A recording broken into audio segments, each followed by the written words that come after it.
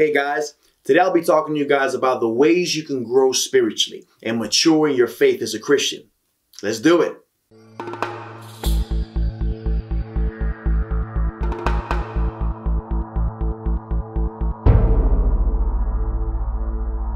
So first off, the most important thing you can do in order to grow in your faith is to mentally make a decision that you will take your Christian walk seriously.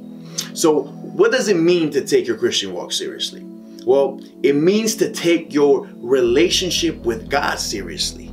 Once you make this decision in your mind, understand that it might not be easy, guys. It's gonna be like learning how to walk. Why? Because that's actually exactly what you will be doing. Learning how to walk as a Christian, as a new creation, as a son of God, as the new man, as the Bible states, okay?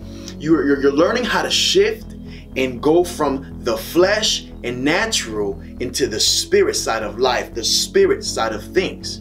So it's a big change, man. So take it easy on yourself. It might be a little difficult, okay? Learning how to be spiritually minded and to set your mind on the things of the spirit does take work, especially in the beginning. You might be used to waking up late.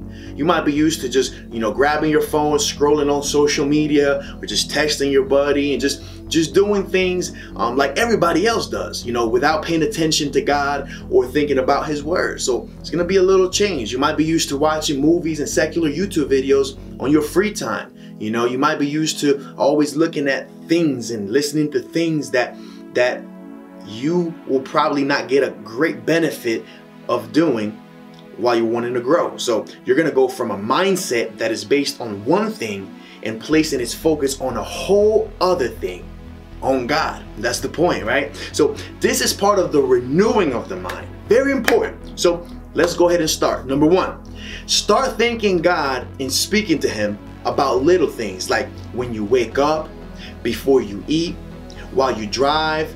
Thank Him for the day. Thank Him for His protection. Thank Him for His provision. Things like that, just to get that conversation started, just to get that fellowship started with God.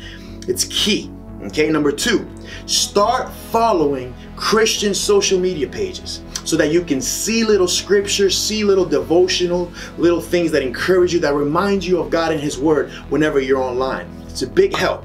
Number three, now go unfollow all the pages that you might be following that have content and language that promote worldly thinking, that promote lust of the flesh, that promote things that are contrary to God and contrary to His Word. It's not good. It's just that simple.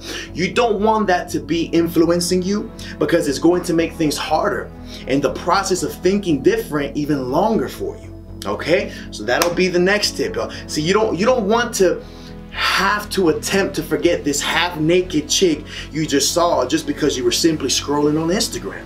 You weren't looking for it, but it might be there if you're following the wrong people. That might take your mind, which will take your body to the wrong place. That is definitely not going to help you grow, okay? Number four, start watching preachings on YouTube and Bible-based movies on Netflix instead of the regular things you watch during your spare time.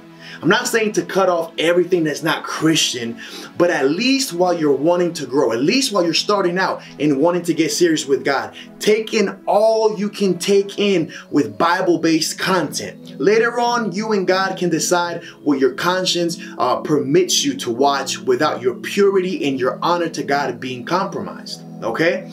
Let's stop right here for now. This is the perfect way to start, trust me. Try these 4 things and check back with me on the next video.